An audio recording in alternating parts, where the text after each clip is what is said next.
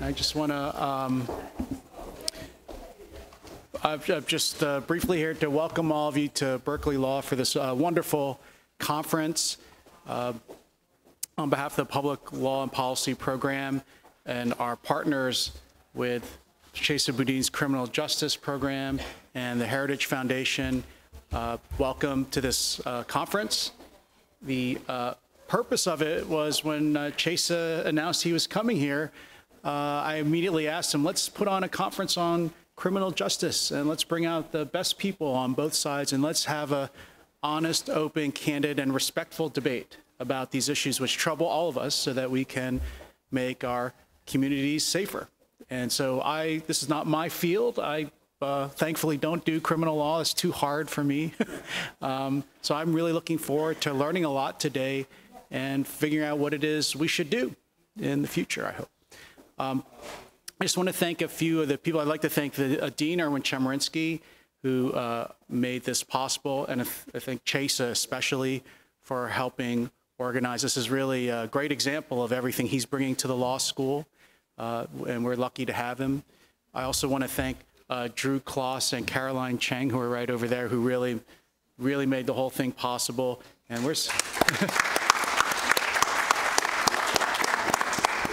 but of course, if the internet breaks down, it's their fault entirely. And where's Kate from the Heritage Foundation? Katie? There she is. And thank Katie from the Heritage Foundation for also great help. Thank you very much. And after, I just want to turn it over to Chesa and Zach.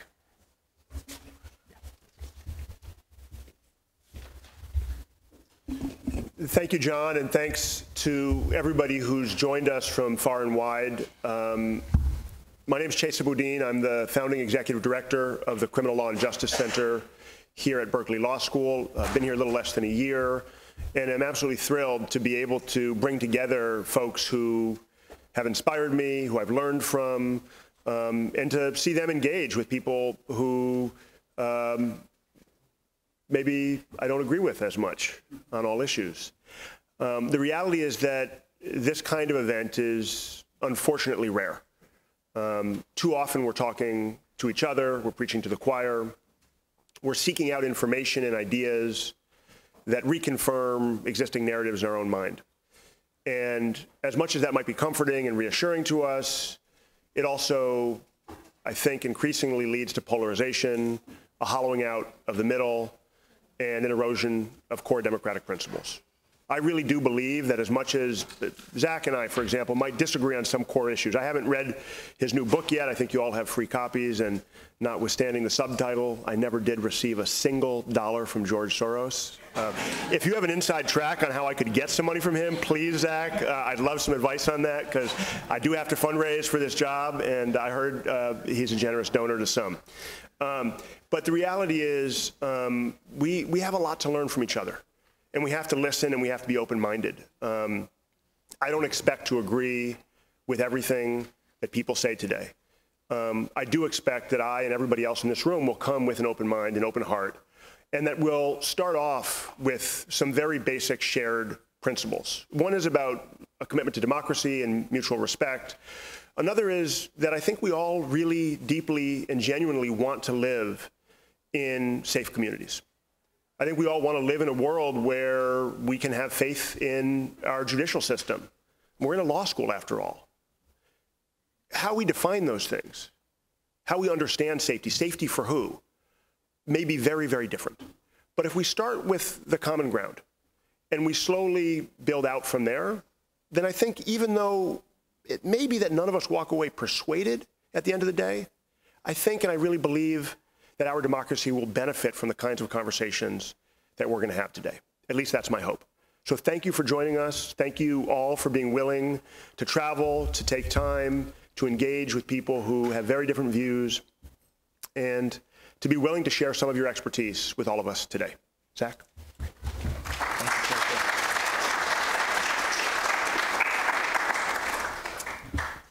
Well, good morning. As Chasen mentioned, my name is Zach Smith. I'm a legal fellow at the Heritage Foundation, and I appreciate John and Chasen and everyone else here at Berkeley being willing to come out today and engage in these important conversations.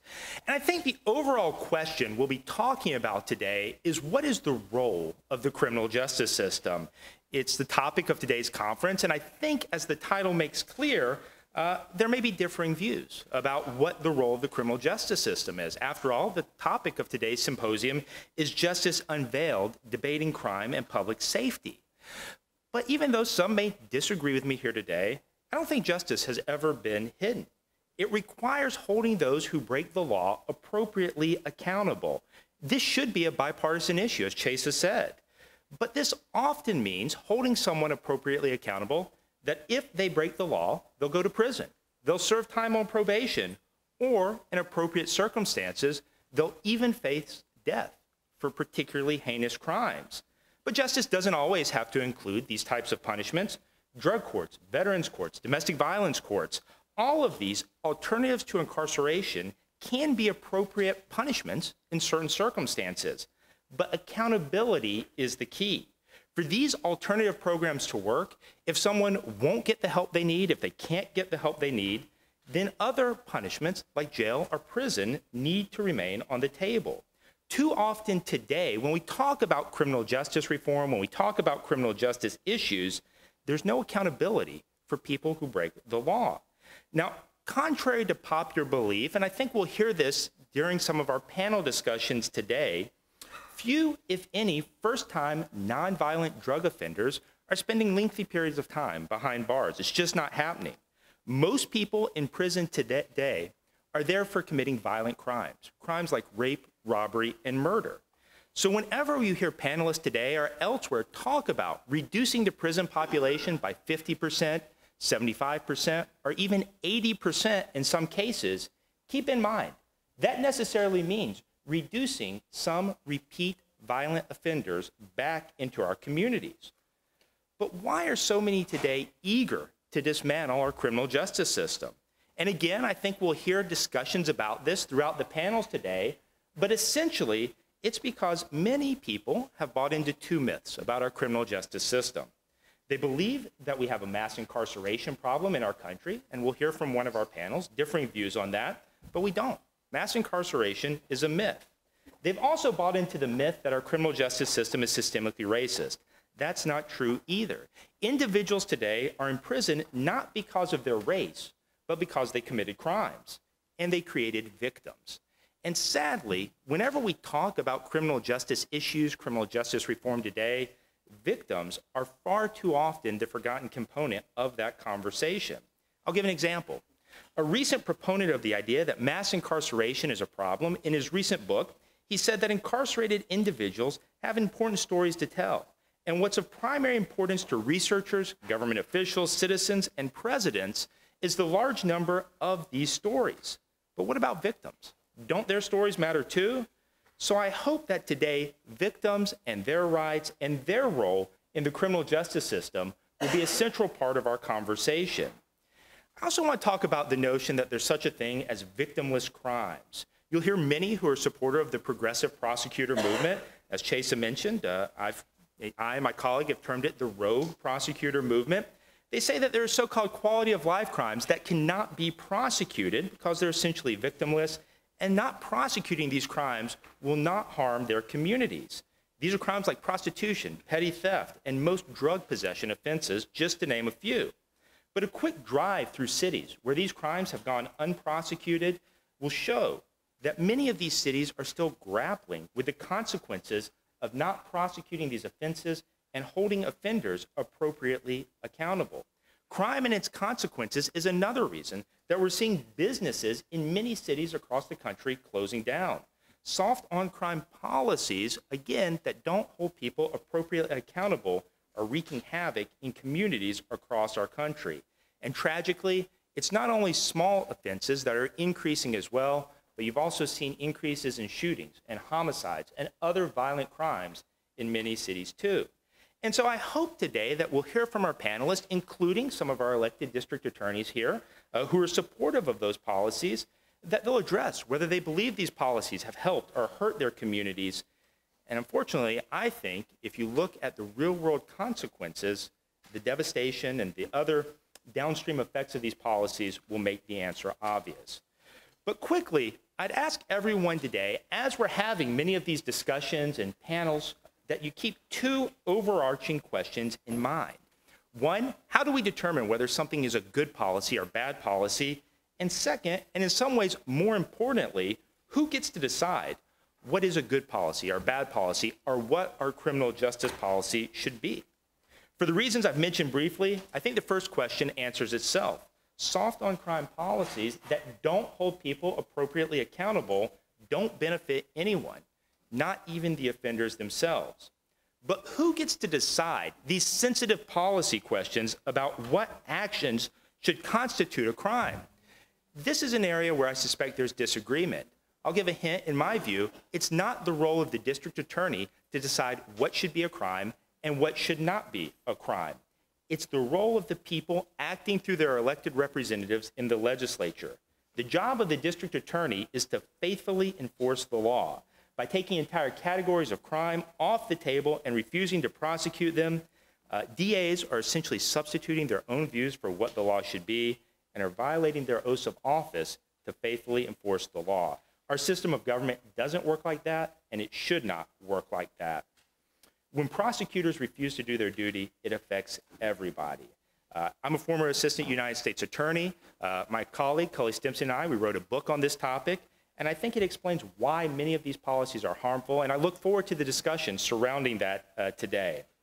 So in closing, I want to echo what Chesa and John both said. I want to thank everyone for being here today to participate in this conference and for being willing to discuss these very important issues. But I hope, personally, at the end of the day, everyone will come away with a sense that there's really nothing to be unveiled. There's no secret to finding justice. It's not hidden. It requires, at bottom, holding offenders accountable for their actions. But unfortunately, as I think will become obvious, justice in many instances is being ignored in the service of larger ideological goals, and at the end of the day, that harms our communities, undermines the rule of law, and makes all of us less safe. I look forward to the conversation today. Thank you all.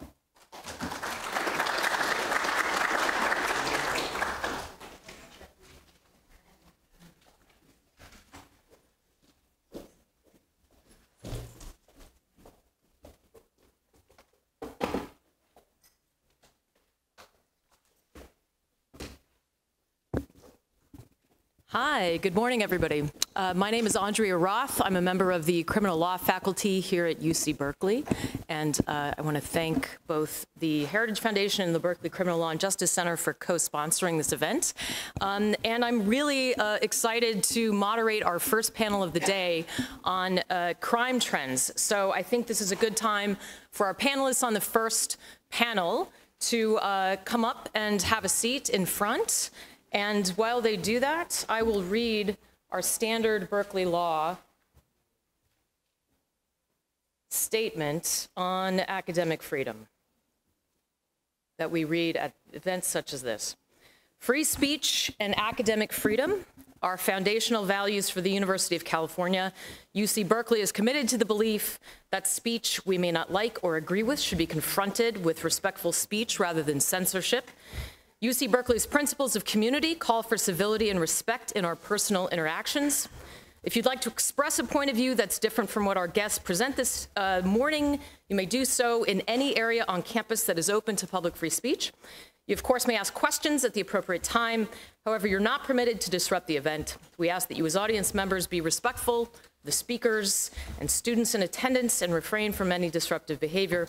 If you attempt to disrupt the event, you will be asked to leave the venue and face possible student disciplinary action. Okay. So before I introduce our panelists, let me say a word about the subject of the panel, which is broadly crime trends. So notwithstanding the heated debate on this subject, which we'll hear a little bit more about in a minute, there's, I would say, agreement on one point, which is that crime is highly politically salient at the moment.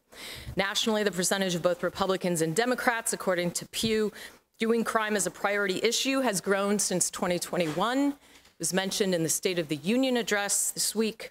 Locally, here in the Bay Area, San Francisco voters this week passed Proposition E, which grants police greater leeway to pursue suspects in vehicles, authorizes the use of drones and surveillance cameras, and reduces paperwork requirements and use of force cases. On this side of the bay, our progressive governor and attorney general just sent extra police and prosecutors, at least temporarily, to, quote, assist local efforts to restore a sense of safety, end quote, to the people of Oakland. And yet, whether this concern reflects reality, and if so, why it's happening and what to do about it, are obviously hotly contested. And there are many different types of questions we could ask. What harm counts as what we call crimes? Which crimes get captured in statistics and which don't? How accurate are media portrayals and corporate reports of crime trends? What role does cognitive bias play in our perceptions of crime? What crimes are increasing or decreasing, and why? When we look at year-to-date figures in Oakland citywide between 2023 and 2024, why have robberies gone up? Why burglaries and auto thefts, rapes, and aggravated assaults gone down? These questions are not new, of course. They're centuries old, but they are newly urgent. And to discuss them, we have four of the most influential voices in the national discourse here with us today. So let me introduce them in the order in which they'll be speaking. So we have Barry Latzer, we have Jody Armour, Heather McDonald, and Alec Karakatsanis. So Barry Latzer is an emeritus professor of criminal justice at John Jay College of Criminal Justice at CUNY in New York. He's written 6 books and dozens of scholarly articles, research reports, and op-eds on this topic. Especially relevant to this panel are his histories of violent crime in the United States, including his 2016 book, The Rise and Fall of Violent Crime in America, and his 2021 book, The Roots of Violent Crime in America, from LSU Press. His most recent book is The Myth of Overpunishment from 2022. He received his PhD in political science from the University of Massachusetts and his JD from Fordham. And after law school, he briefly served as both a prosecutor in Brooklyn and a defense attorney for indigent defendants in Manhattan. Professor Jody David Armour is the Roy P. Crocker Professor of Law at the University of Southern California. A widely published scholar and popular lecturer, he studies the intersections of race, law, morality, psychology, politics, ordinary language, philosophy, and the performing arts. His article, Race Ipsa Loquitur of Reasonable Racists, Intelligent Bayesians, and Involuntary Negrophobes, has been a staple of 1L criminal law classes since I was in law school, which was in the 1900s. His latest book focused on the criminal system is, quote, N** GGA Theory, Race, Language, Unequal Justice in the Law. He's a Soros Justice Senior Fellow of the Open Society Institute Center on Crime, Communities, and Culture. And he's on the board of directors for LEAP, which is an international nonprofit of police, prosecutors, judges, correctional officials, and other law enforcement officials that are dedicated to criminal justice reform. Heather McDonald is the Thomas W. Smith Fellow at the Manhattan Institute and a contributing editor of City Journal. She's testified frequently in Congress and the Senate and has written several books on the criminal system, including the 2016 New York Times bestseller, The War on Cops, and the 2010 City Journal anthology, Are Cops Racist? She has a master's in English from Cambridge, where she was a Mellon Fellow, and a law degree from Stanford. After law school, she clerked for Judge Stephen Reinhardt on the Ninth Circuit, and she worked as an attorney advisor in the EPA Office of General Counsel and a volunteer with the Natural Resources Defense Council. She's received several awards from law enforcement and academic freedom-focused groups for her work, including the 2022 Jeane Kirkpatrick Award for Academic Freedom from Encounter Books. And finally, Alec Karakatsanis, who's the founder of the nonprofit Civil Rights Corp, which is engaged across the country in impact litigation and policy advocacy on systemic criminal issues, perhaps most famously money bail, but not just money bail. Before that, he was a local public defender for the Special Litigation Division of the Public Defender Service for the District of Columbia. He was a federal public defender in Alabama and also founder of the nonprofit Equal Justice Under Law. He's received numerous awards for his litigation and policy advocacy work. He's appeared on The Daily Show. He typically gives more than 100 lecture speeches, training, interview, and workshops per year. He's a 2008 graduate of Harvard Law and the author of the 2019 book, Usual Cruelty, The Complicity of Lawyers in the Criminal Injustice System, from the New Press. So Each speaker will speak for 5 to 10 minutes. Then I will ask them some questions to give them a chance to engage with each other. And then we will try to make sure to leave 20 or 30 minutes for questions from the audience at the end. So please join me in welcoming our 4 panelists.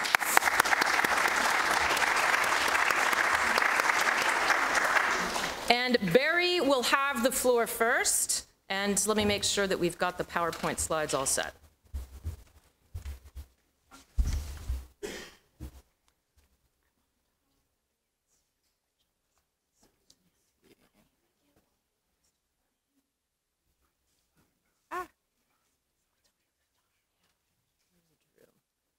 Give me 1 more minute for a technical. Caroline, could I ask a real quick question? Thank you. Barry, are these yours? Let's see. Let me just make sure I've got it right.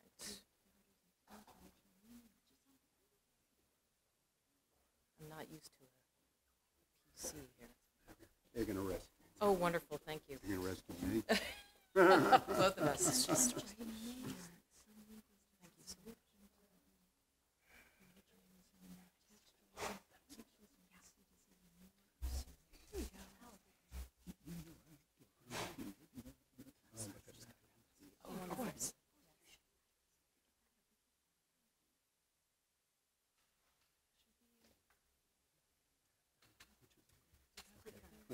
you so much. This one?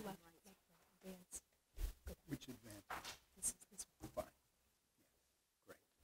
Okay. Very good. Thank you, Andrea. Very kind introduction. Thanks to Chesa, and thanks to John Yu. Where are you, John? For organizing this. It's very exciting. I'm really very pleased to be here.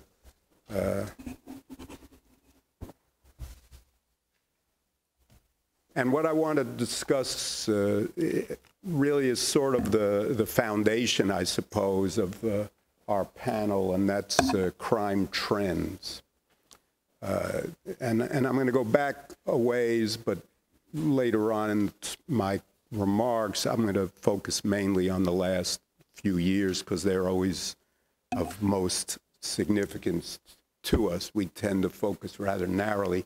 By the way, one reason I wrote crime histories was because I thought not too many people have done it, and it's important to understand the present, to look back at what happened in the 20th century, for instance, and although I went back further than that. So let's get started. I want to differentiate crime booms and crime spikes. So spikes are short term.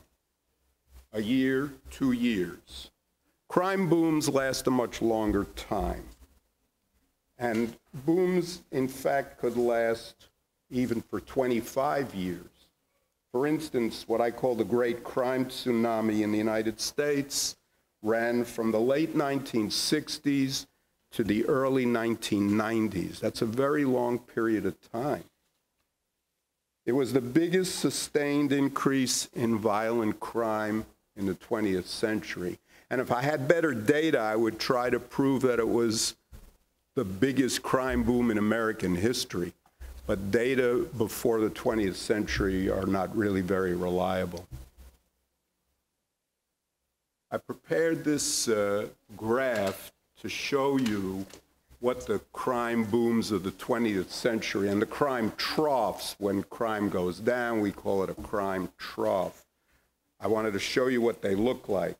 Now, these are homicides. And of course, that's defined, as the law students all know, as a person killing another human being. That may not be murder. It could be an accident, so it may not be treated as a murder, although sometimes you'll see it called murder in these charts. It's homicide, technically speaking.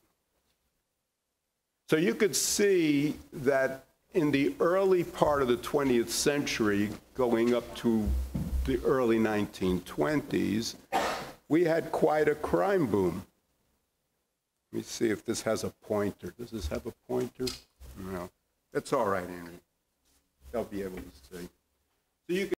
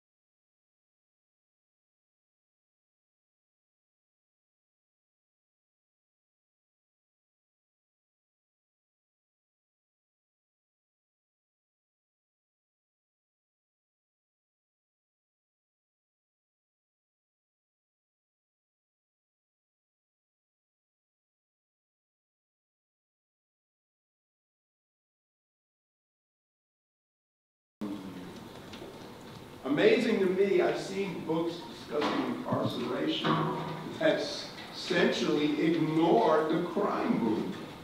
Unbelievable. They were trying to argue that incarceration really is not seriously or significantly related to crime. Really? No, that's not true. The great crime boom is what set off the huge increase in incarceration in the United States. And with good reason. People were terrified. Now here are the bird's eye view, I suppose you say, close-up view of the crime tsunami. And here again you can see how crime went up until the early 80s. It started to sink, but then it went back up again in the late 80s. What happened? Crack cocaine. Crack cocaine in the late 80s and early 90s set the violent crime rates soaring again.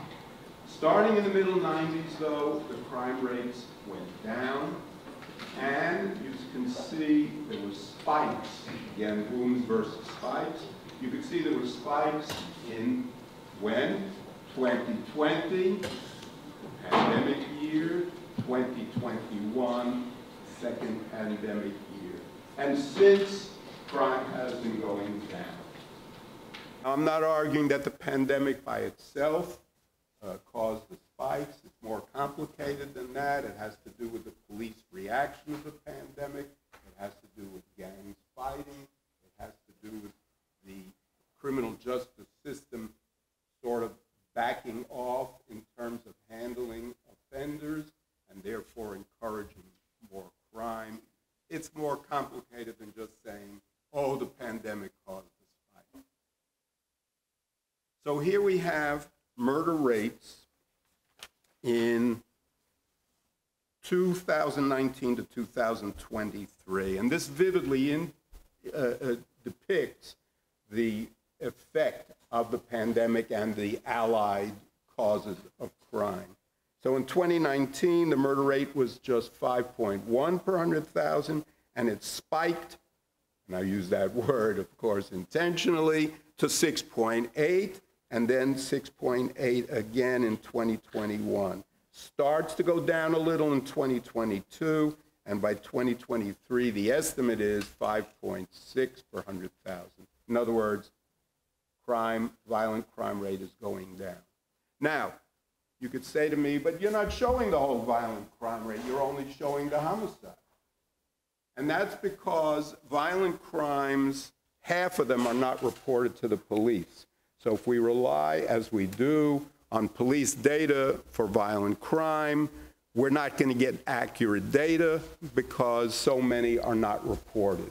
Whereas, when it comes to homicide, there's a dead body, we're going to know about it, and therefore that's the most accurate measure of violent crime. And as you would expect, there is a correlation between homicides and other violent crimes. Not perfect, but enough for us to be able to say crime, violent crime, is going up or down. Now let me go back one. All right, there's the year-to-date murder count. And I added a red flag that motor vehicle thefts seem to be rising and not going down, unlike the rest of the crime. All right, so I conclude with my forecast, my prediction, always risky, of course, because you never can be sure of what will happen. My forecast is that crime is going to remain low until the next spike, year or two spike, but that we will not be in a crime boom.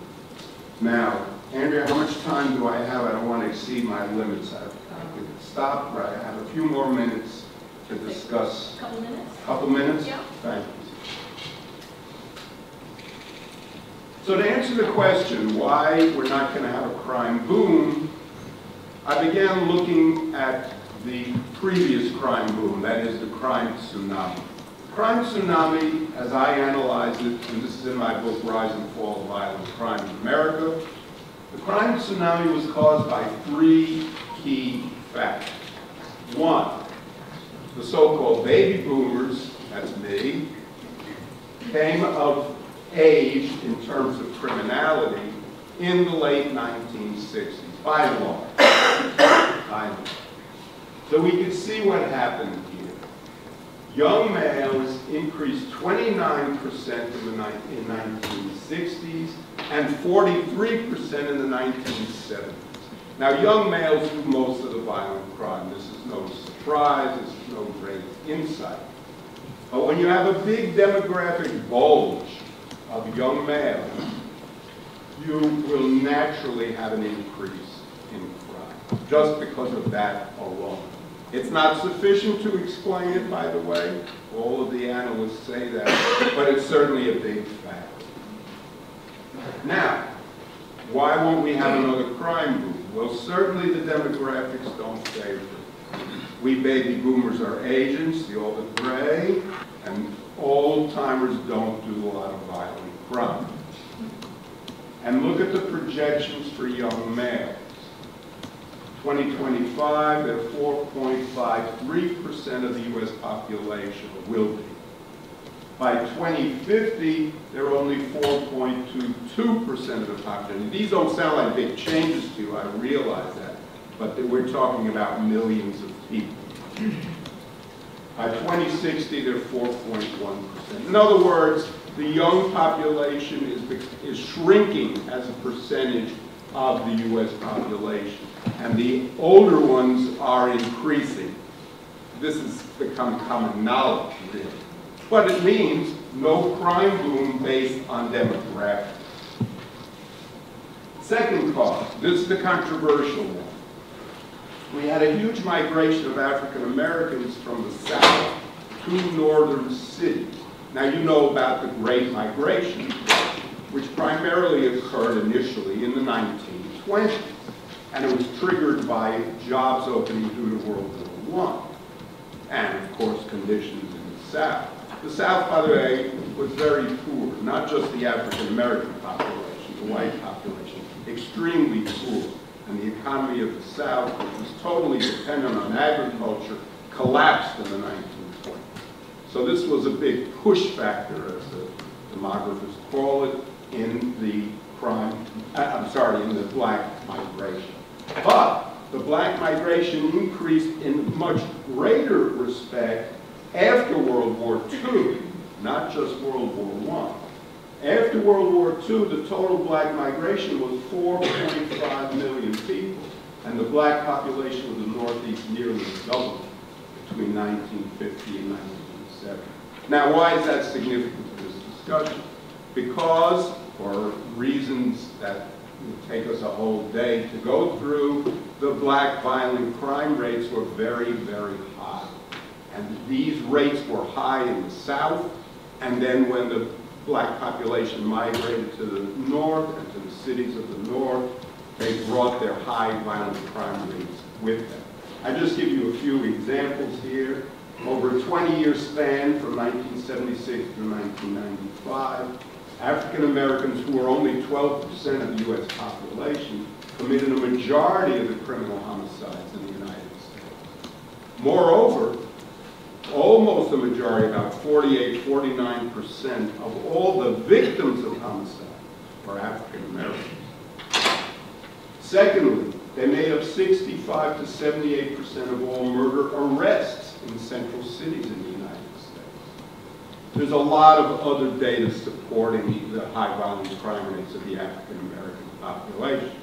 Notwithstanding, and that I'm not going to go into all that, there's no question, in my mind at least, that the migration of African Americans to the north contributed to the big crime boom starting in the late 60s.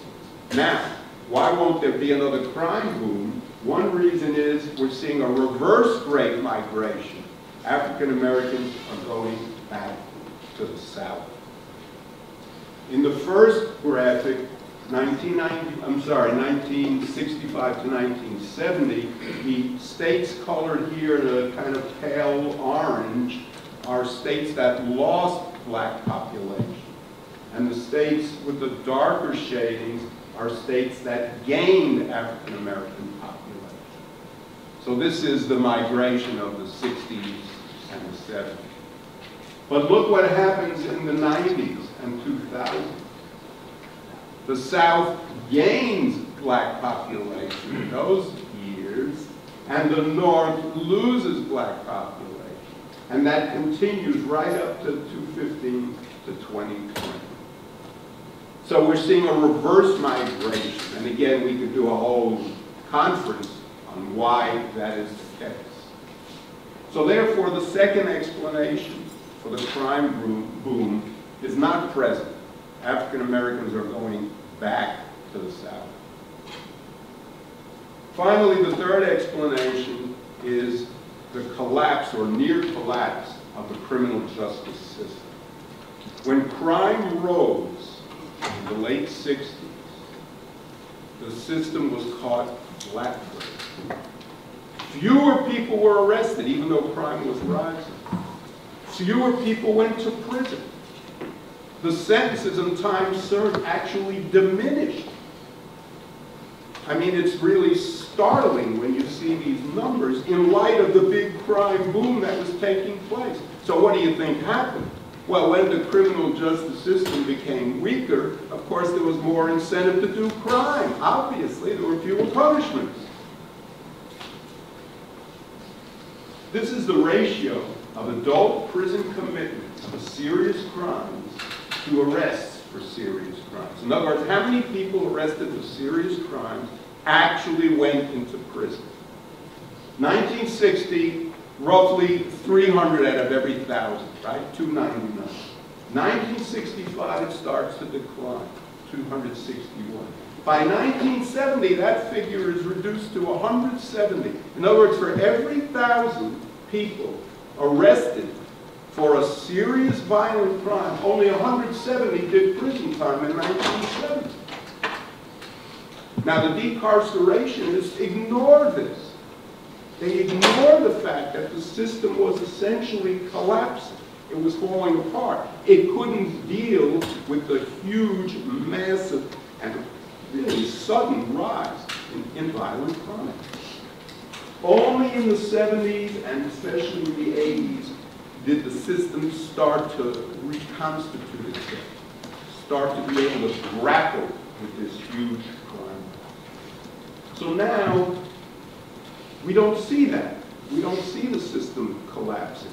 We may see, and people will argue, that the system, that there's some red flags, that people are adopting policies that are undercutting the system. And that's going to be one of the big debating points in this country. But we don't see a collapse of the system in the face of the crime spikes that we've had in the past few years. So therefore, I would argue we don't have evidence that a crime boom is going to occur. Will spikes occur? Sure. Will a boom occur? I don't think so. Would I bet on that? Well, not a lot of money.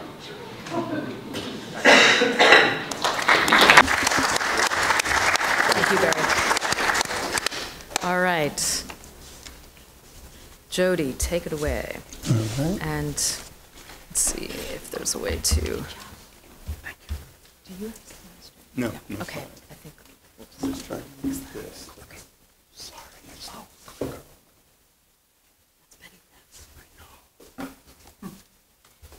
All right. We're talking about crime trends. I understood that to be the call of the question. And I'm going to focus not just on homicides, because that leaves out a lot of important information about violent crime rates. I don't know how you leave out consideration of things like rape, aggravated assault, robbery, you know, if you're talking about crime trends. So when I looked at the data for today's discussion, one thing that was clear in 2022, we had the fourth lowest. 2022 was the fourth lowest for violent crime in 50 years. 2023, near the lowest year for violent crime in 50 years, lower than 70s, 80s, 90s, all of those, as you saw with some of the charts up there with respect to homicide, but with violent crime, it's even more pronounced. Places like New York City, LA, Chicago, Houston, all had some form of bail reform for at least 3 years, and Philly had limited use of bail. And you saw crime rates going down, violent crime rates going down during that time. Freedom was up, and homicides and violent crime in particular were down between 11% and 21% in those major cities.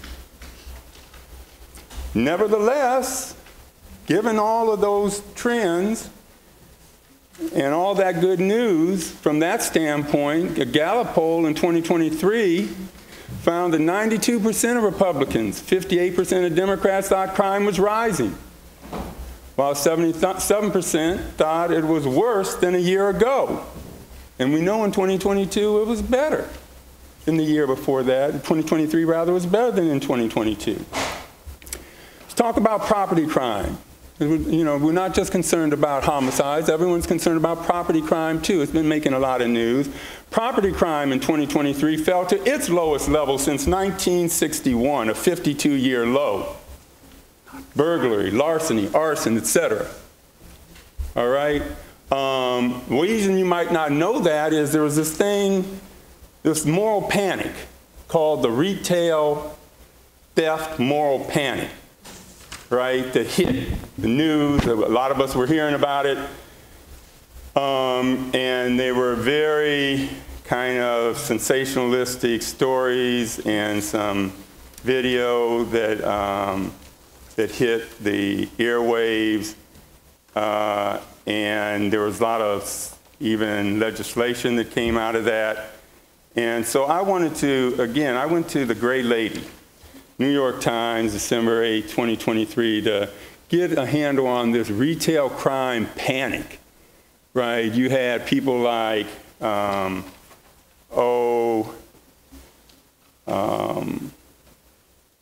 Donald Trump saying his master plan for solving the shoplifting crisis was if you rob a store, you can fully expect to be shot as you're leaving. Right? Governor Newsom pledged $300 million new dollars to fight what was the retail theft crisis, and in the process cutting $40 million from the public defense budget. Charles Grassley staged a Fight Retail Crime event on Capitol Hill, it's all 2023, at which he stood next to the National Retail Federation executives to push a bipartisan bill to create a center to combat organized retail crime in the Department of Homeland Security. Right, Washington Post editorial board jumped on board and said Congress had to pass the Grassley measure. Right, so I went to the Gray Lady just to see, along with some other sources, of what there was, if there was any support for it. And the national lobbying group that was behind it retracted its startling estimate. It said there was $94.5 billion of shrink. Shrink includes external theft, internal theft, processing losses, all kinds of things. Of that $94 billion in shrink, they said nearly half of that was attributable to retail theft. These, you know, theft gangs going in and doing all of this marauding. Well, then they dug a little. You remember that happened with Walgreens in San Francisco, by the way. And then the San Francisco Chronicle followed up and said, no, actually, some of these stores that were pulling out were experiencing 2 shoplifting incidents a month at most. And it didn't square up. That was just with Walgreens. This, on a more national level, the group that had started this panic retracted and said that organized groups of any kind were likely responsible not for 50% of the $94.5 billion, but for 5%. 5%, not 50%, right? And those are the kinds of lies and hoaxes that lead to these panics and this kind of turn to mass incarceration. A lot of it was blamed on, by the way, Proposition 47. A lot of people turned to Proposition 47 and started scapegoating Proposition 47 for the retail theft crisis. They started doing that in Sacramento, right? Bunk, 100%, all right? And yet it was driving our criminal justice policy. Let's go on. I can go, if I have time, talk about a lot more debunked stories along the same lines. But let's continue talking about crime trends, since that's the topic, right, of discussion. That's the call of the question. Let's talk about crime trends, some of the hidden trends that we don't talk enough about as much about. What about wage theft? Right, Alec talks very eloquently about these kinds of issues. Illegal pollution, illegal eviction, fraudulent foreclosure, tax evasion. Those don't get counted, right? What about the crime rates there? What about the crime trends there? $1 trillion a year. The last estimate I looked at, $1 trillion a year from tax evasion. Think about what we could do with $1 trillion a year to address a lot of our issues in this country, to address a lot of the suffering, relieve a lot of the suffering that many of us are worried about. The media overemphasizes a small subset of overall crime in its public safety coverage, leaving people anxious about certain kinds of harm and in the dark about other important safety issues, right?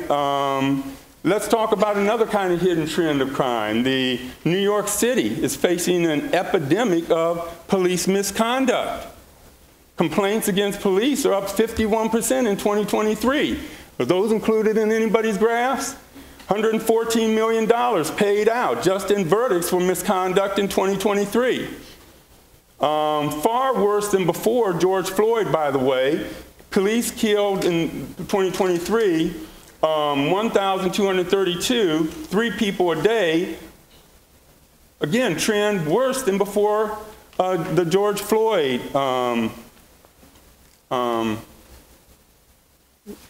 issues that arose and protests, et cetera. Finally, let's talk about one other big trend before we get to the key issue I want to kind of hit on here.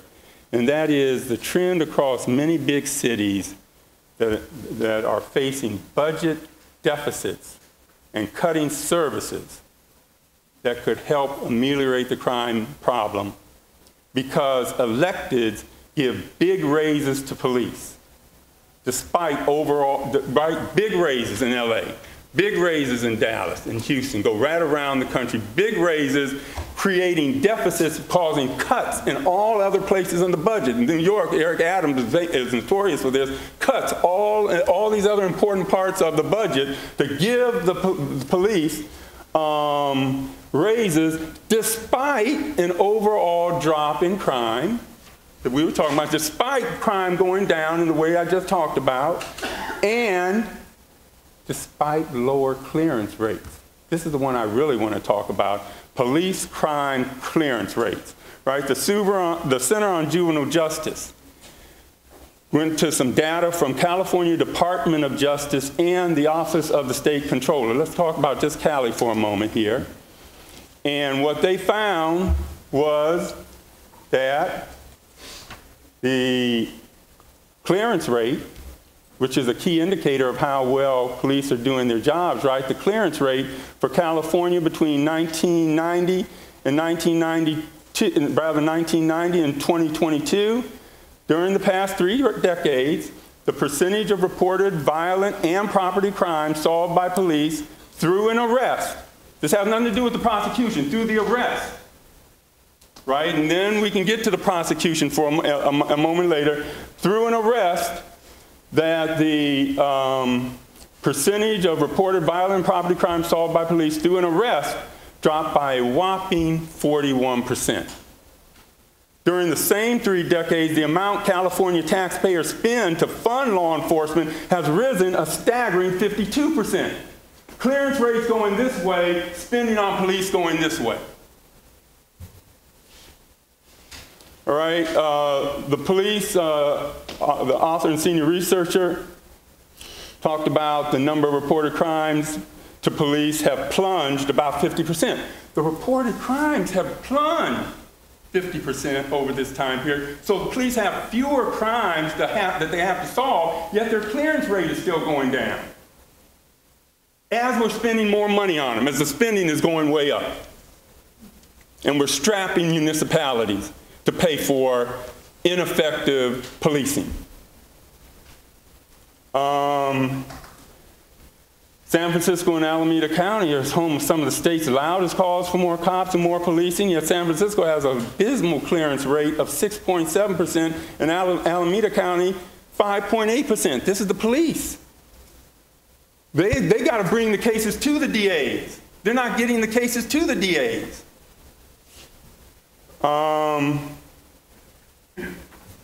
According to a few more key findings, then I'm done, because this for me, I was so glad that I was invited to talk, because I hadn't dove into this data before and really seen what was going on, had a chance to see what was going on.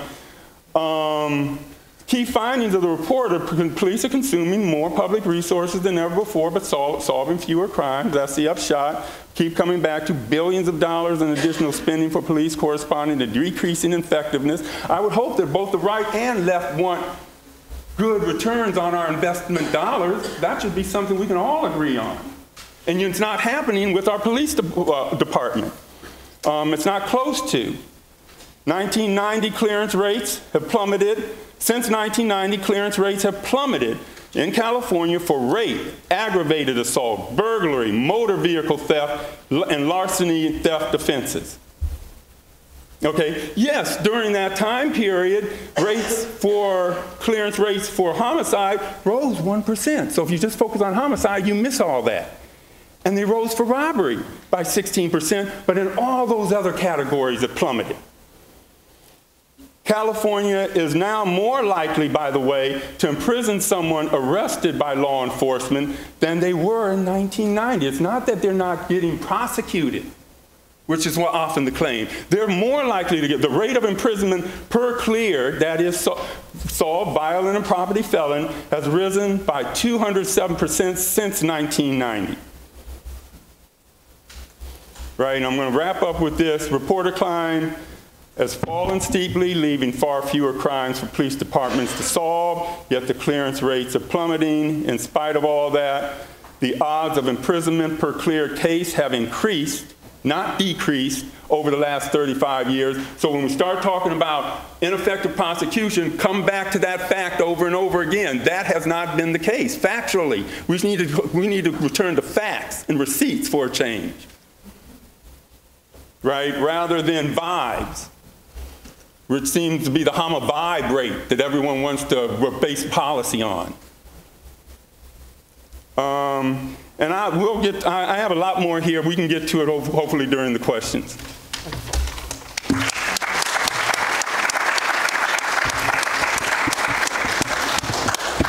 All right, Heather McDonald. Thank you.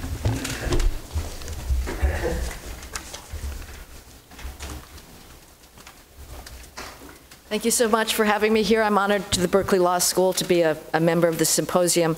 And the hoped-for goal of this, which is sort of hands across the waters, it's already happened because Professor Armour and I have both agreed that the whole textualism, originalism conceit is linguistically incoherent. So we're going to hope to sort of be conspirators in that discussion after our panel. And I'm going to address some of the questions that Professor Armour took up, which are also those that a PEV press corps has been asking recently, which is why are Americans so benighted when it comes to crime? As NPR put it in February, quote, violent crime is dropping fast in the US, even if Americans don't believe it. In 2023, proclaimed NPR, quote, crime in America looked very different from previous years, end quote. And yet the public, as Professor Armour noted, was not buying it. 77% of Americans polled last November thought that there was more crime in 2023 than in 2022. 63% felt that crime was either very or extremely serious. 65% of Californians, including 70% of Latinos and 69% of blacks, fear becoming a crime victim. and 73% of Los Angelinos fear for their persons and property. An irritated Washington Post culture reporter recently sneered at the public's response to a zombie CVS store in Washington, D.C., whose shelves had been stripped bare. And like Professor Armour, she scoffed at the, quote, America's latest moral panic, this one over shoplifting. Such a moral panic was ironic, she noted, given that America is a, quote, sticky-fingered nation built on stolen land. The implication, sometimes stated outright, is that there is something unseemly, and let's be frank, racist, about the public's stubborn concern with lawlessness. I want to suggest two answers to the question why Americans are not celebrating. First, the scale of last year's decrease does not begin to make up for the post-George Floyd and post-Michael Brown crime spikes. The FBI estimates that violent crime dropped by 8% in 2023. That estimate is based on a half a year of data and excludes the high crime summer months. It is not yet definitive. In 2022, the National Crime Victimization Survey showed a large rise in violent crime, while the FBI was showing a slight decrease. This same large divergence between experienced and reported crime could be happening again in 2023. But even if the FBI's 2023 estimates hold up, that 8% is dwarfed by the crime surge that began with the George Floyd riots in 2020. And here I disagree with Professor Latzer. I don't think that that crime surge was due primarily to the pandemic, except to the extent that courts were closed down. The data simply does not bear this out. The United States is the only place that had a crime surge of violent crime. Europe, South America, crime plummeted. Every category of crime plummeted during the pandemic and lockdowns. Only in the United States did we have this massive crime increase, and I would argue that the reason for that was the lack of adequate response to the George Floyd riots and the demoralization of the police. So let's compare pre-George Floyd riots in 2022 with our current status. According to the Council on Criminal Justice, the homicide rate was 18% higher in 2023 than it was in 2019. The gun assault rate was 32% higher. Carjacking was 93% higher. Motor vehicle theft surged by 105%. Individual cities showed as dramatic and as enduring a rise.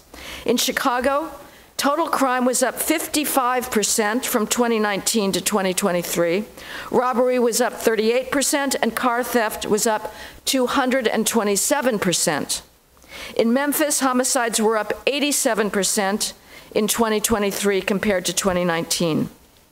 This 2019 benchmark masks an even more dramatic rise in crime, the surge that began with the first iteration of what I've called the Ferguson effect.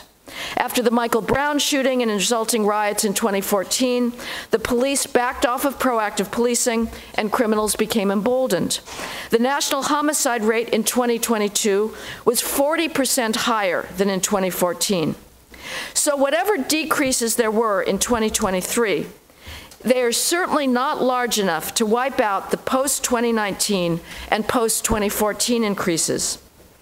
The second reason why Americans are not getting with the program is that they regularly see and experience a slow-motion version of the anarchy of the George Floyd riots. Let's recall some recent episodes, what Professor Armour calls sensationalism. In January, during a street takeover in Compton, California, a 13-year-old repeatedly rammed a stolen Kia into the security gates of a bodega until he broke down the store's defenses. At least 100 people swarmed into the premises to ransack it, stealing $40,000 worth of meat scales, lottery tickets, and groceries. The 13-year-old was arrested and immediately released, after which he went on to commit a string of other burglaries in Compton and nearby Carson. At the Topanga Mall in Los Angeles this summer, a horde of thieves in ski masks attacked the security guards at a Nordstrom's with bear spray. They smashed the display cases with sledgehammers, tore apart shelving, and dragged display cabinets to the front of the store. In minutes, they had made off with more than $100,000 in merchandise as employees looked on helplessly and closed sensor alarms rang throughout the store. Last August, thieves methodically smashed the windows of a long line of cars parked at San Francisco's Fisherman's Wharf. A female had her purse snatched from her hands through one of those broken windows while she was sitting in her car.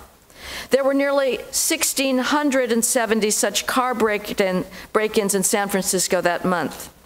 It's hard to decide which is more shocking, the violent assaults on store infrastructure and employees, or the confident shoplifting ramble. We've all seen the videos of thieves making a leisurely stroll through the aisles, shoving items into a 50-gallon trash bag, and unhurriedly exiting the store. Last month, 3 vandals broke into a Gucci store in the meatpacking district of New York City. The female looter was so blasé that she didn't bother with a mask, even though she and her fellow vandals ordered the employees to get on the floor at gunpoint and stuffed nearly $60,000 in goods into a brown sack before escaping through the Lincoln Tunnel. That confidence comes from one thing, the knowledge that mass stealing will bring little to no consequences. Our criminal justice elites have decided that they would rather subject the property of honest businessmen to mass expropriation than to apprehend and punish looters, because doing so has a disparate impact on minority criminals.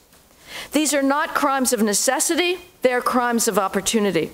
The perpetrators of mass looting, flash mobs, and gang wars virtually all have smartphones with which they communicate their plans and show off their booty.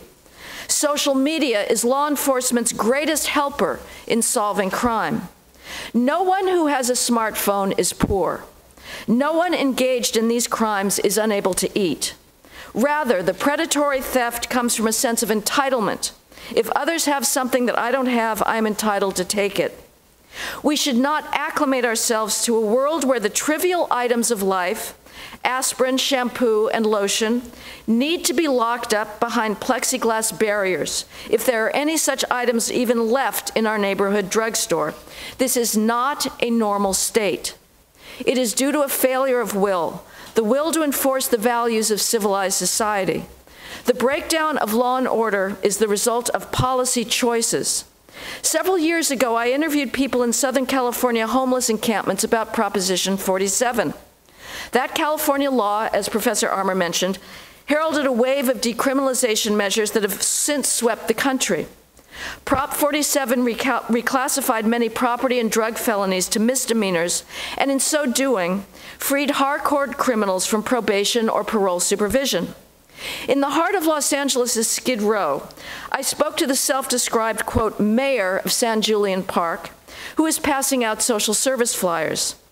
Prop 47 had led to the, quote, WDNC phenomenon, he said, translated as, we do not care.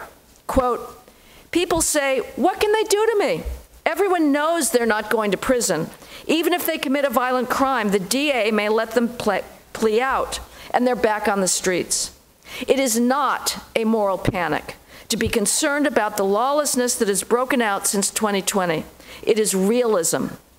Public sees that lawlessness every time another store is looted and another criminal is set free after an assault to attack again. Store owners and private property owners report just the barest fraction of property crimes because they know that the police will likely not show up, and if the police do show up, nothing will happen next. The wave of store and restaurant closings in California and elsewhere is not due to competition from online retailers, as was asserted at last month's Racial Justice Act conference here at the Berkeley Law School. In-N-Out Burger and Denny's were not facing online competition when they closed their outlets in Oakland, near Oakland Airport recently. They closed because they could not guarantee the safety of their employees and customers. Quote, our customers and employees are regularly victimized by car break-ins, theft, and armed robberies, said an In-N-Out representative. Clorox, which is headquartered in Oakland, has hired security guards to escort its employees to and from work. Though the store closings to date are due overwhelmingly to uncontrolled theft, the spirit-killing squalor of shopping in the age of mass expropriation, the need to wait minutes for a jailer, a store clerk, to liberate the Advil from the plexiglass prison, if the clerk shows up at all, will most certainly drive more retail customers into the waiting arms of commerce. The post-George Floyd race riots rise in violent street crime has been startling, and as usual, taken its biggest toll on black victims.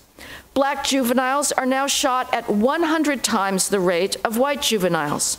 Blacks between the ages of 10 and 24 die of gun homicide at nearly 25 times the rate of whites in that age cohort. The shooters are overwhelmingly not the police and not whites, but other blacks. For that reason, the media and the Black Lives Matter activists turn their eyes away. If whites were gunned down at that rate, there would be a national revolution. Government's most basic responsibility is to guarantee a zone of security so that citizens can engage in a whole range of transactions, including offering services and goods without fear. When government abdicates that responsibility, what is the public supposed to do? Now, cities from San Francisco to Baltimore, as Professor Roth mentioned, are reversing many of their anti-law enforcement policies. California, Gavin Newsom is sending in, and California Attorney General Rob Bonta are sending in California Highway Patrol officers, license plate readers, specialized units, and state prosecutors to bolster criminal prosecution in Alameda County. Washington, D.C. just voted to make city carjackings easier to prosecute and to create a new felony for organized retail theft. San Francisco, as Professor Roth mentioned, is expanding police powers, and New York Governor Kathy Hochul has announced that she's sending in the National Guard to patrol the New York subways.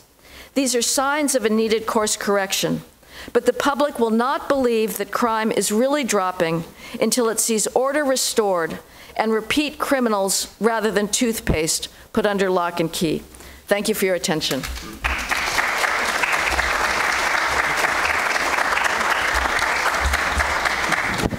Last but not least, Alec Karakatsanis.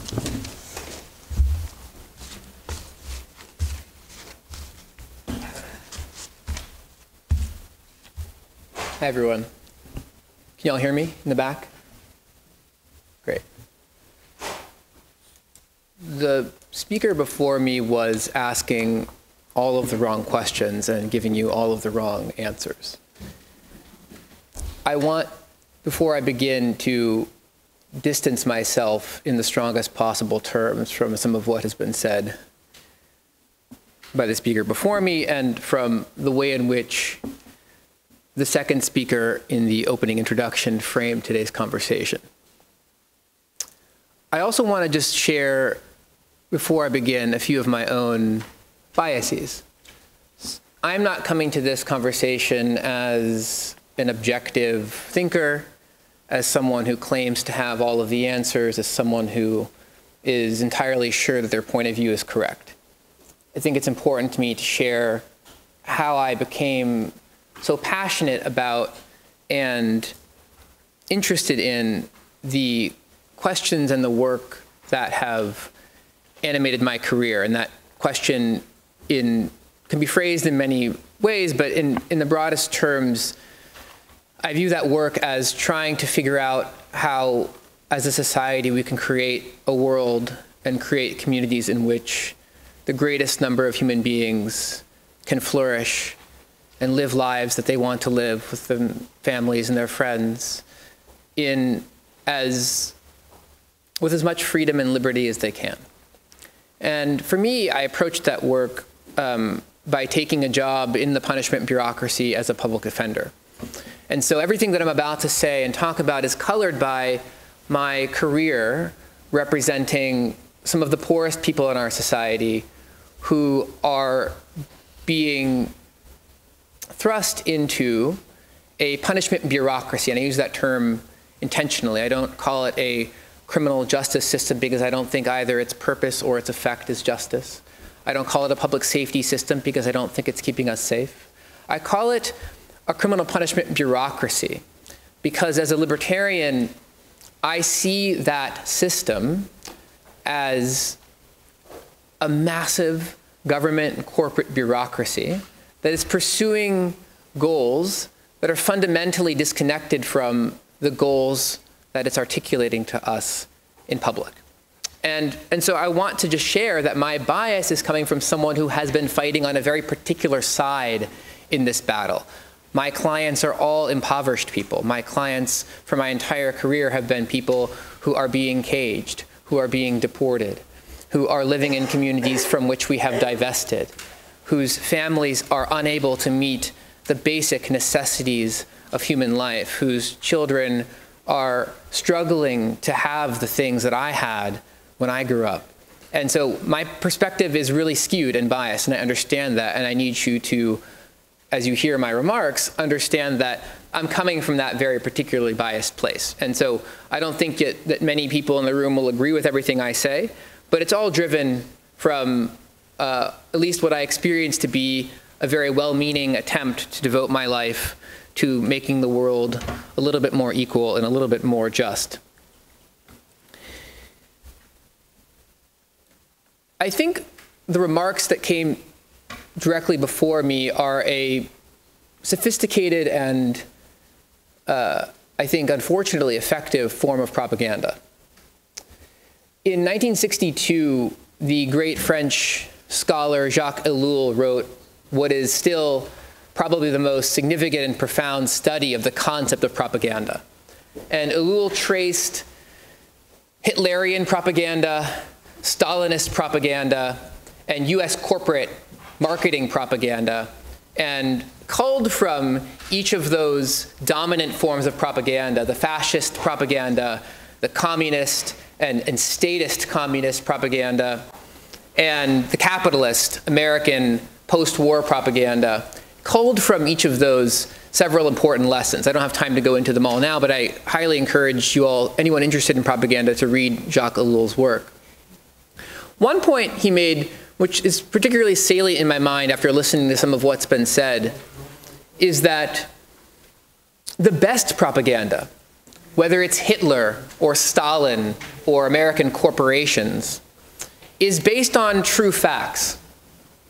If you lie to people, it's not very effective propaganda in the long term, because people stop believing what you say. But if you tell them true facts in a way that causes them to have manipulated and skewed and false interpretations and perceptions of the world, then you can be engaged in really effective propaganda. What do I mean by that? And by the way, there's a caveat to this, which is that if you lie about things that people don't have access to, then you can maybe get away with it. But if you lie about things that people have some ability to verify, your propaganda is not going to be effective. And that is why Hitler himself was very clear, Goebbels himself, very clear in their public and private writings that it was essential that any facts asserted in their propaganda be true as much as possible, at least on things that people could verify. So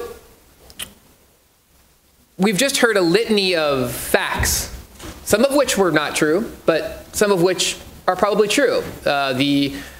March 9th theft from Walgreens that was captured on video, the April 4th physical assault outside a courthouse, whatever the stuff that was just read. These are potentially true facts. But using true facts in a particular way enables you to deceive people. It enables you to deceive people in profound ways that shape all of our lives. Let me give you an example. There was a Walgreens theft from San Francisco that was captured on video. Somewhat brazen theft.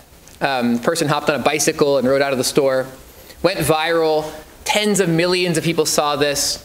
In the 28 days after that theft was captured on video, there were 309 national news stories about that theft alone.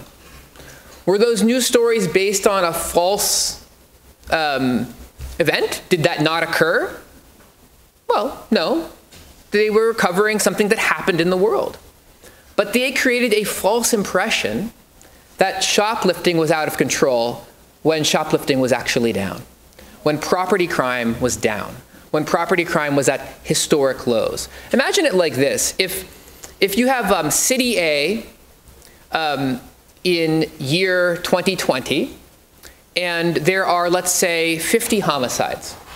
And of those 50 homicides, the local news does 40 stories that year about homicide. Then you have City B. Let's just keep just the same city. The following year, there are 30 homicides. So homicide went down from 50 to 30. But of those 30 homicides in the same city the following year, there were 170 news stories about them, or 365 news stories about them, 1 story a night, or 1,000 news stories about them, 3 stories a night. In which year in City A do you think the public is going to think homicide is rising? This is how you manipulate people's perceptions, interpretations, and intuitions using true facts.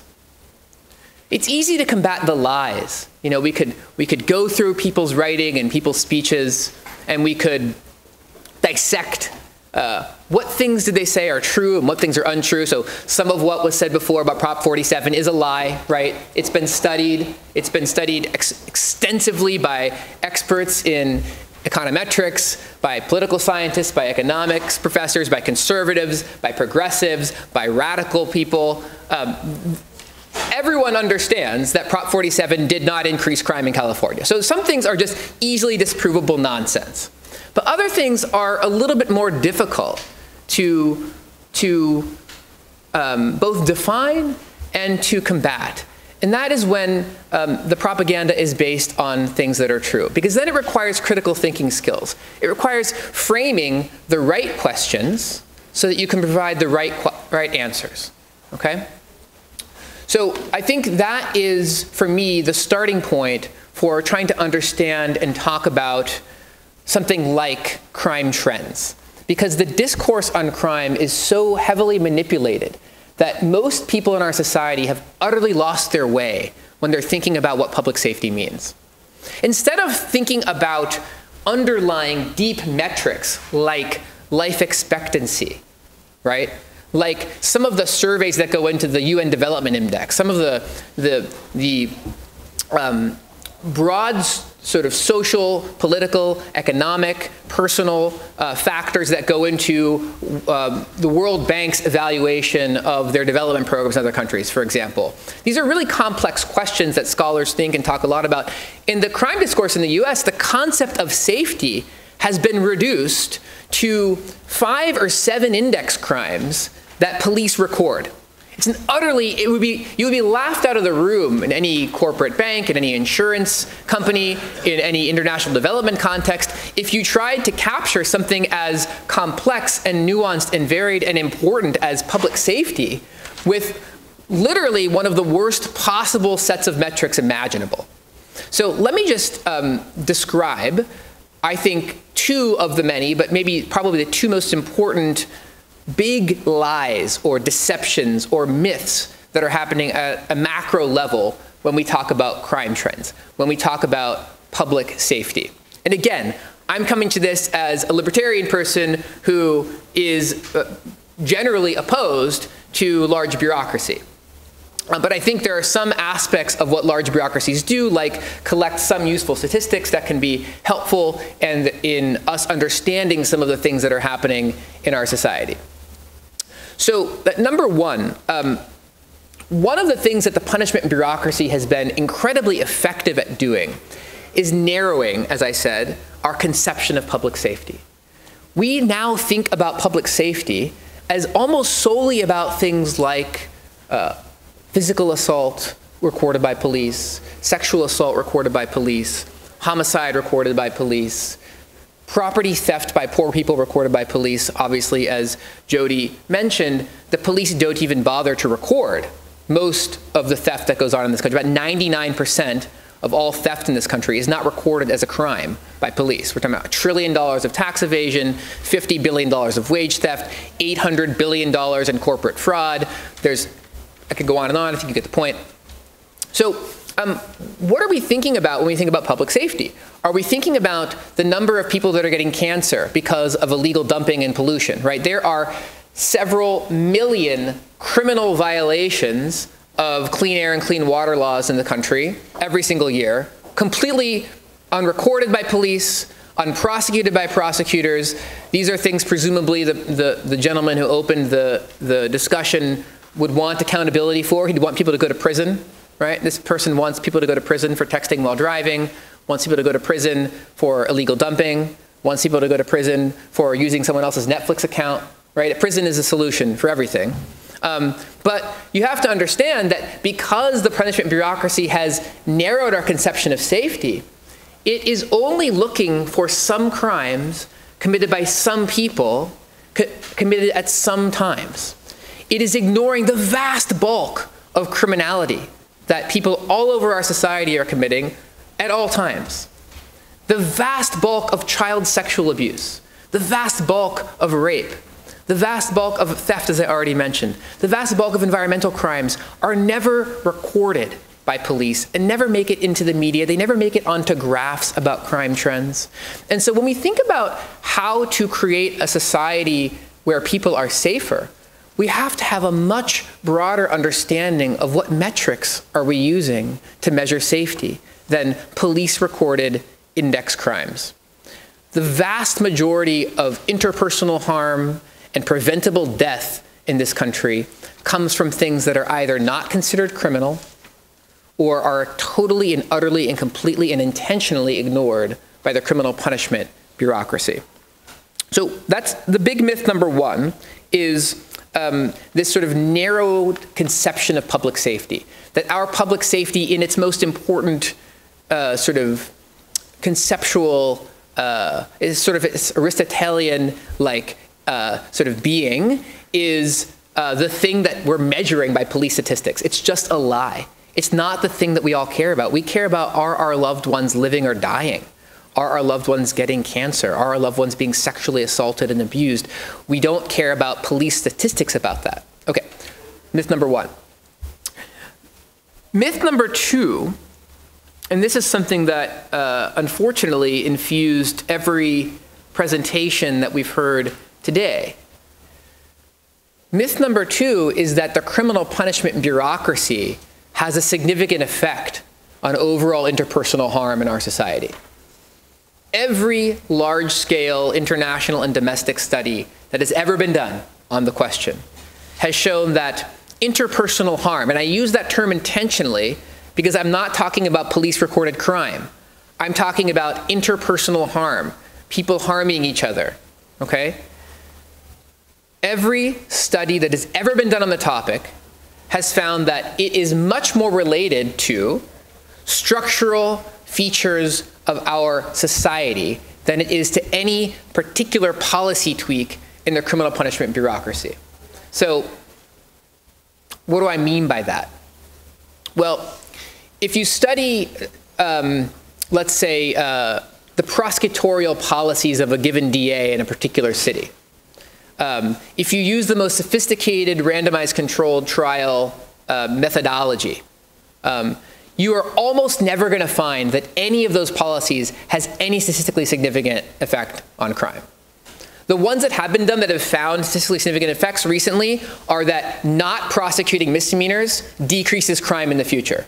Those are the only studies that have had robust findings, and even those findings are relatively small, okay? Why is that? If you study another thing that was mentioned earlier, court closures, another thing that was mentioned earlier, the supposed pullback by police, this sort of cartoonish Ferguson effect, none of these things have any basis at all in empirical literature. Zero, none, nothing, okay? If you study those things, what you find is that none of those policies impact big, long-term trends of how much people are hurting each other in our society. Those things are determined by big things like, do people have enough food?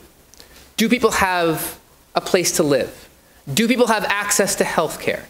Do people have an extraordinary imbalance in their economic opportunities? Are children getting early childhood education? These are the things that the long-term rigorous studies show impact how much people harm each other. Are they exposed to environmental toxins like lead, right? The lead exposure in children actually determines more than any other criminal justice policy the amount of violent crime on a multi-decade time span, right? Each of those things are incredibly important factors, and they almost never feature in any conversation about public safety, either in conferences like this or in the news media. And why is that? And I think it's because the criminal punishment bureaucracy is not about, and has never been about, public safety. If police, prosecutors, and prisons made us safer, we would have the safest society in the history of the world. No other government has ever attempted to cage so many of its population as the United States right now in the history of the modern world, okay? We are spending orders of magnitude more on police, prosecutors, and prisons than any other society in modern recorded world history, and yet we have some of the highest rates of interpersonal harm. Many other countries that invest far more in some of the systems I mentioned, and it goes well beyond what I mentioned. I'm just listing some of the structural factors. Obviously, there are a lot of other things like the strength of local communities and civil society, the alienation that people feel, et cetera, et cetera. But if you look at other countries where the strength of the social fabric is stronger, where they invest more in healthcare, housing, early childhood education, mental health care, et cetera, you have far lower rates of interpersonal harm. So this myth, and this myth is an insidious one because it infects virtually every time you open your computer and look at a news article about this issue. They're talking about some new DA policy or some propositions, some sentencing policy, some new judge who's lenient on bail, the whole issue of bail generally, right? It has almost no effect either way on how much people hurt each other in our society, which is about deeper things in our social structure. And I guess that leads, I've been told that my time is up, so I'll have to save some of the rest of this stuff for if I'm invited back to answer any questions after this. I guess it leads into one fundamental last sort of thing I wanted to leave you with.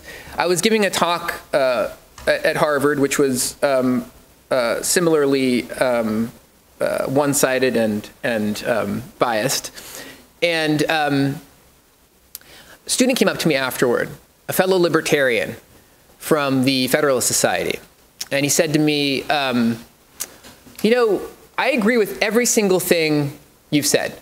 You seem like more of an anarchist libertarian than I am, but libertarian nonetheless. And I agree with everything that you said, except the fundamental difference between me and you is that I believe that human beings are inherently evil, and we have to protect ourselves from each other. And I believe, like one of the speakers just before me said, the central role of government is to protect us from the evil of other people.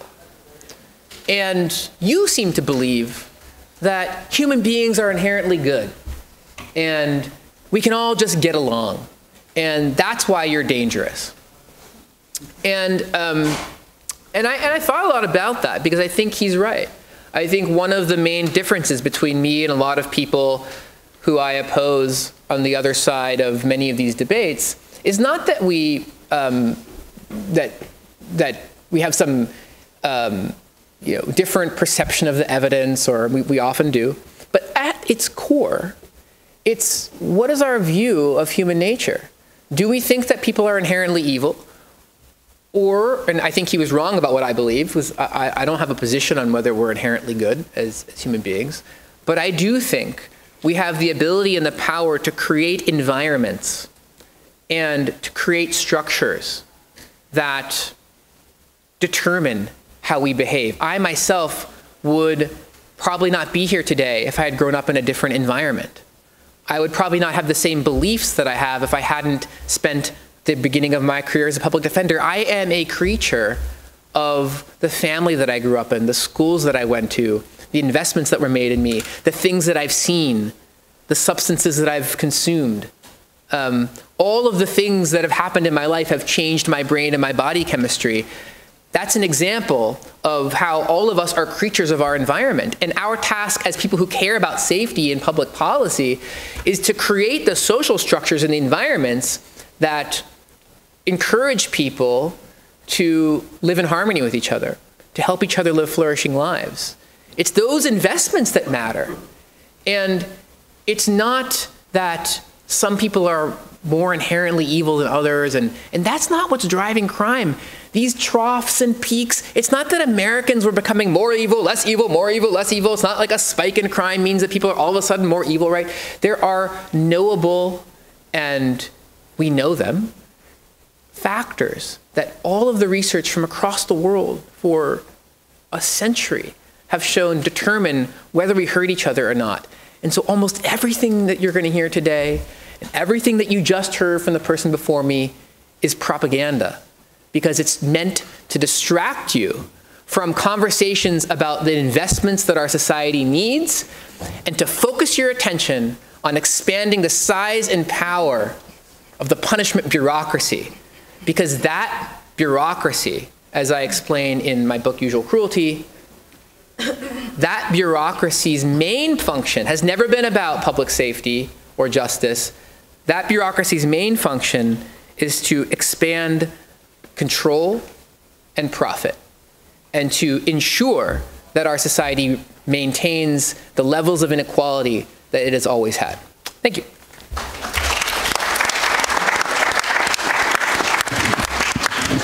So normally this would be, thank you, Alec.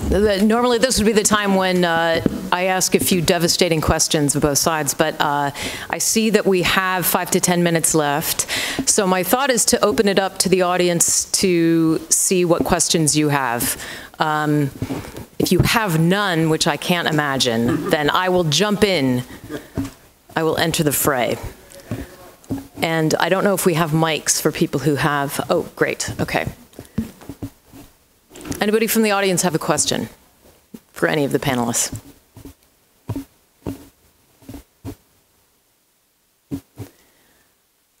All right, then I will jump into the fray.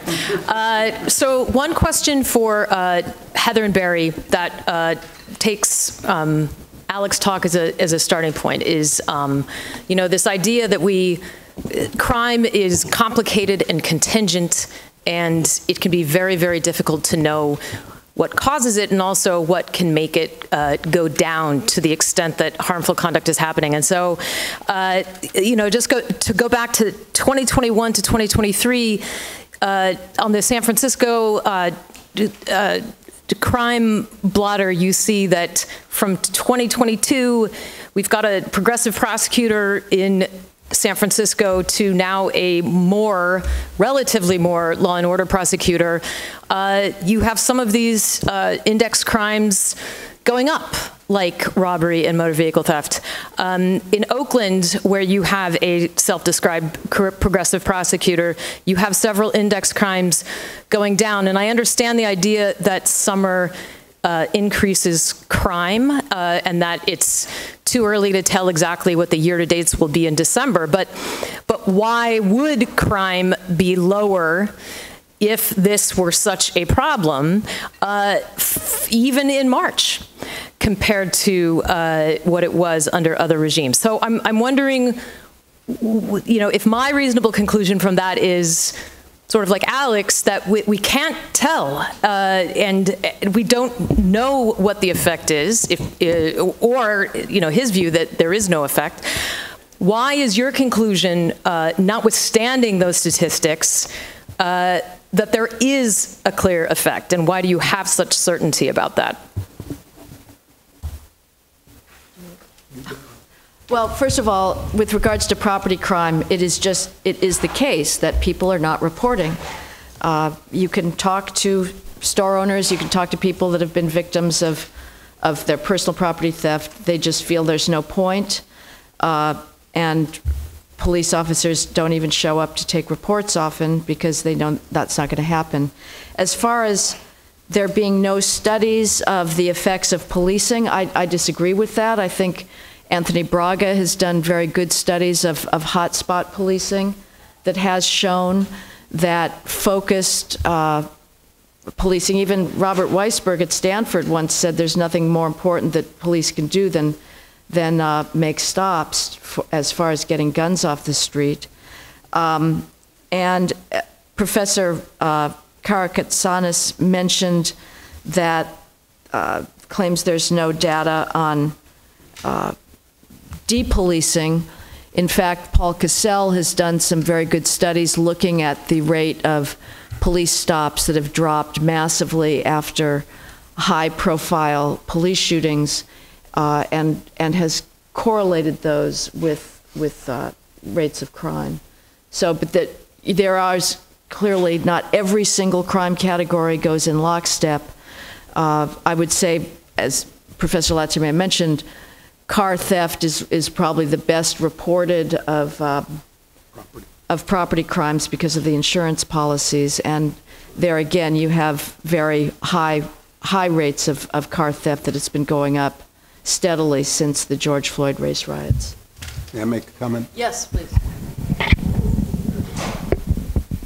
I think the people that Alec suggests he's most concerned about are most concerned about being mugged on the way to their jobs, on the way to their schools, on the way to their homes. In other words, they're concerned, Alec, about violent crime as we've defined it. Why aren't you concerned about that? Why must you broaden everything to the point where the definition of crime becomes so ambiguous, so plastic, that you can't focus on real crime? There is such a thing as real crime. You worked in a real crime system. Maybe you don't like the system. Maybe you should propose reforms for the system. But don't define crime as poverty. Don't describe crime as corporate dumping and polluting. We know that those things violate laws too, but don't run everything together. Focus on real criminality, including violent crime, which is the major concern, as you well know if you're honest. It's the major concern of the people who were your clients as well as the accused. Your clients, I'll bet, because I saw this for myself when I was an ADA, your clients have all been mugged themselves. They've all been crime victims as well as perpetrators. So please, let's stop broadening the discussion, Alec, to everything in the world. Let's try and focus on crime itself. Now, you can make an argument that crime also includes corporate crime, what we used to call white-collar crime. Fine, I don't oppose that. But why can't we also focus on violent crime? Isn't that a major issue? Yes, it's a major issue. And for the people you serve most, it is the major issue. And if I could just add, if your concern is poverty, high crime neighborhoods do not have the same economic opportunities. Businesses leave, jobs leave, and it was when New York got its amazing crime drop in the 1990s, where crime dropped 50%, nobody saw it coming. In the first several years of the 1990s, that very troubled neighborhoods, business activity picked up because regular, larger, more established chains were moving in and didn't have to worry about their employees. So if your concern is poverty, as I think it was it Zimring perhaps said that crime is a regressive tax on poor people and policing is a progressive benefit because policing helps the poor the most. And I know. So I think we have enough time because we were starting late. Our panel didn't get the full 90 minutes. So I'm going to take the moderator's prerogative and have Jody and Alec will have the last word, but if we can keep it brief. Yeah, as brief as I can, because people have been speaking a lot on behalf of black folk You're not naming black folk as the people that we're really talking about in a lot of these cases. You know, the communities that are steeped in poverty, the savage inequality, the people who are bearing the brunt of that are black folk disproportionately, grossly disproportionately, right? And I've heard a lot of statements about what black folk want and who are the victims of all this crime, right? Well, let's look at some indexes, right? Let's look at the re-election of Larry Krasner in Philadelphia when there was a spike in violent homicides, right, and during COVID, and he was running during that spike. He's running for re-election. Not only, and he was running against a traditional law and order DA put up against him. Not only did he trounce that law and order DA, but he got 80% of the vote in the black community, the very community that had experienced the spike in violence, because they weren't buying the fear-mongering anymore that was based on, oh, well, you know, these policies that really are going to benefit some of the people in your community who the police are hassling and the prosecutors are over-prosecuting. This is really for your own good. And, you know, we have paternalistic motivations and, you know, we're going to infantilize you. You don't know what you really want. We know what you want. They aren't buying that anymore. You know, when you say something like Black Lives Matter doesn't care about, you know, and turns their eyes away from the violent deaths of black people, I don't know what you're talking about. I've been out there in the streets with these folk getting kettled by police. What they're saying is we do want the homicides and the violence in our community and the crimes to go down, but we know the best way for them to go down is not by investing more in police, but by investing more in the kinds of programs that lift us out of poverty, lift us out of desperation. Desperate people turn to desperate undertakings like crime. That's what they're saying. They're not saying we're turning our eyes away from crime. I don't even know where that kind of thing is coming from. And facts do matter. At the end, one more last thing, you know, you presented, Heather, a lot of anecdotes and outliers, Willie Horton kinds of cases, and that can distort people's perceptions for sure, but that's why we got to get down to numbers and facts sometimes. And I do hear, Alec, I do hear you, you know, the best propaganda oftentimes is true facts, but it's also, Alec, I know that a lot of times people are going to distort with reality with their lies and then get legislation passed on those lies. Donald Trump is still running around talking about he won the election and getting a lot of people to believe that kind of stuff. Lies can have a certain efficacy. And when you look at, I'll just leave with this, Barry Weiss and this guy, Joe Nacero, just on Monday before the Tuesday primary, told some outright lies about what was happening in Austin with their new DA and whether crime went up or down under him, violent and property crime. And they told some basic lies. You know, he said, crime in Austin, was the headline, and Barry was supporting this, has soared under a progressive district attorney. I just went and did some basic math. I went on the police, Austin Police's own numbers, right? I went on, looked at their own numbers, and I just broke out my calculator. In 2020, just starting with violent crime, there were 20,657. 2023, 18,568. Violent crime down 10%. Property crime, 2020, it was 53,024. 2023, 46,972. Down 11%. If you factor in crimes against society, they had a broad category. 2020, 79,151. 2023, 79,000, I'm sorry, 2020, 79,451, 2023, 71,553. This is basic math, you know, and in the face of that basic math, you have people talking about crime in Austin is soared, telling lies the day before the primary when it can't even be refuted. And so that's what I'm saying. Let's break out some receipts, and at least we all should be able to agree on some facts that we're going to work from. I never heard of lying politicians before, by the way. Those are journalists I'm talking about. That's Barry Weiss and Sarah, a former New York Times grade right journalist. And this will be the last brief comment. I'll be very brief. I fear I've already overstayed my somewhat lukewarm welcome.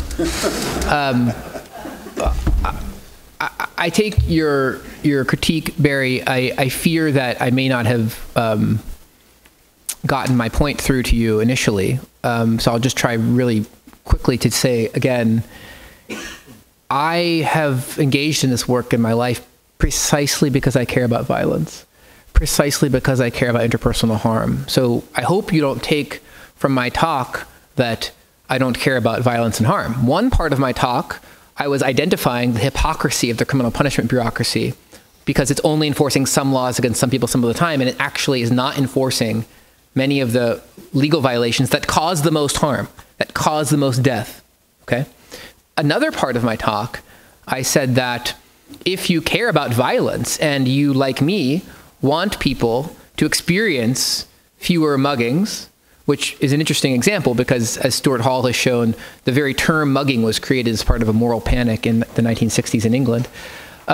If you care about violent crime in communities, you will not be investing in slightly different DA policies and 7-year sentences as opposed to 6-year sentences, and improving the police arrest rate by 14%, or clearing up a court backlog, all these things that are battered around in the news.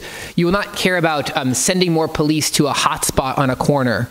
Why, Alec? Why? Why don't you care about it? The reason, as every rigorous study that's ever been done on the question on a long-term basis has shown, and I'm talking about the most rigorous randomized controlled trials, the most rigorous natural experimental studies, those things don't determine violent crime.